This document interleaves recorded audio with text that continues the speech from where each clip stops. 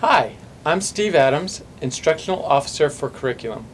Welcome to the Curriculum Management and Assessment page. On this page you'll find links to help files for teachers on how to use Forethought for all the questions they might have. You'll also find help files for administrators, so you can click on that if you have any questions about how to use Forethought to monitor lesson plans. You'll also find on this page a general statement about the KDISD philosophy for lesson planning.